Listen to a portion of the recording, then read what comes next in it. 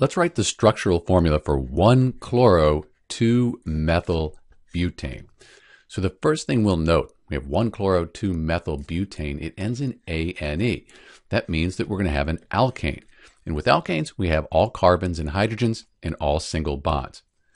The but, this part right here, that tells us that we'll have 4 carbons. So we'll have the 4 carbons, all single bonded, surrounded by hydrogens.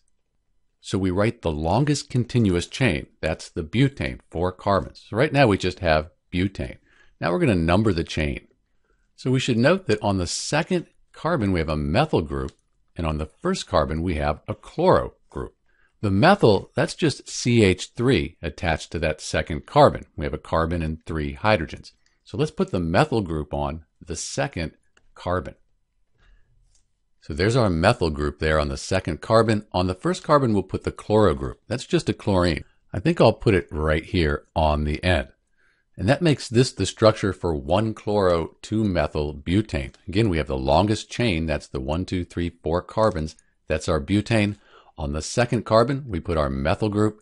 And then on the first carbon, we put that chloro there. This is Dr. B with the structural formula for 1-chloro-2-methyl-butane. Thanks for watching.